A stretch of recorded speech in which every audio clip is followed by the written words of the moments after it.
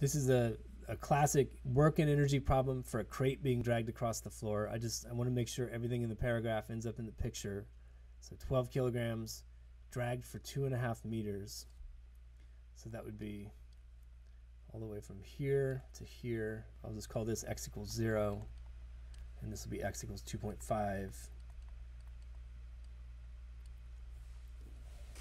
Okay, by a rope with a tension of 150 newtons, kinetic friction coefficient 0.2. So that all looks good. So first I want the work done by the tension.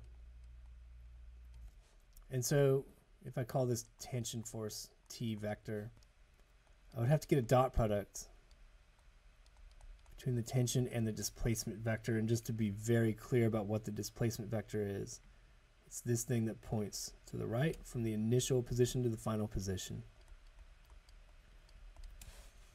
All right, and that would be T delta X cosine theta. But again, it's often more convenient to just look at this work calculation as a T cosine theta. In other words, the parallel component of T.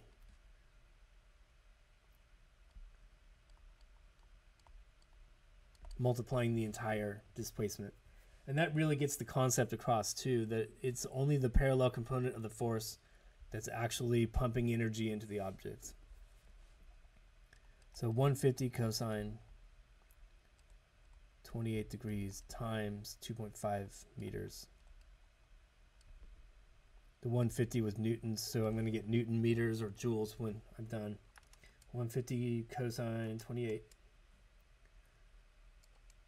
times 2.5 gives me 331 joules. All right, then I want the work done by the friction force. Well, I don't even have a picture of the friction force yet, so I'm going to get that real quick. So Fk is going to be mu k times the normal force, but I don't have the normal force either, so I better put that in. And I'm not going to say N equals mg because I have another force tampering with the vertical direction. So I'm going to have to do a real vertical analysis here. All right, the force of gravity is mg. I'm going to go ahead and plug that in. 12 times 9.8. 117.6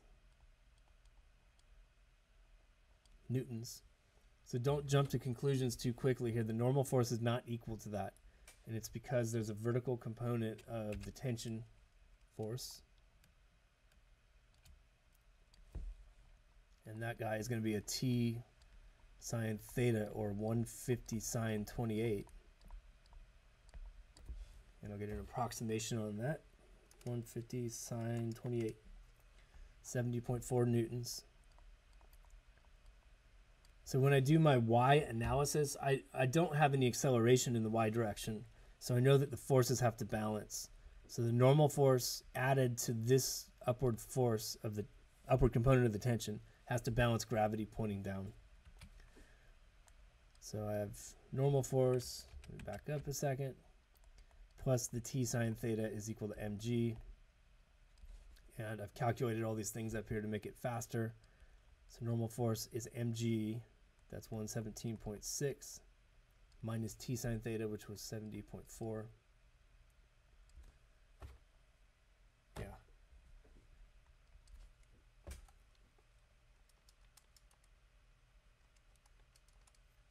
And I get 47.2 newtons for that. And it makes sense that the normal force is less than mg because I'm helping to pull this thing up. The normal force doesn't have to push up as hard to keep the block at a constant height. So there's that piece. Then the friction force, Fk, is equal to mu k times n, which is 0.2 times 47.2. That's 9.44 newtons.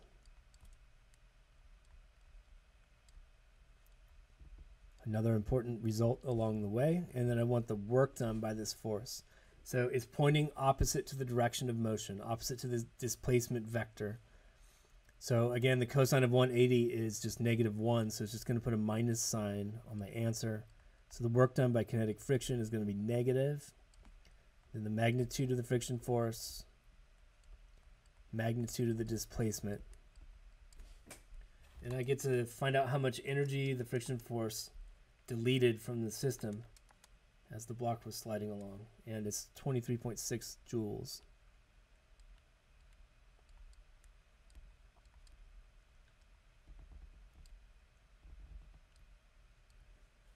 And the classic final question, get the final speed of the block.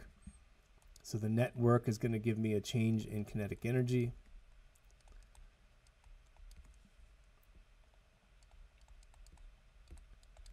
We're assuming this thing starts from rest, because that's what I usually mean if I forget to say it.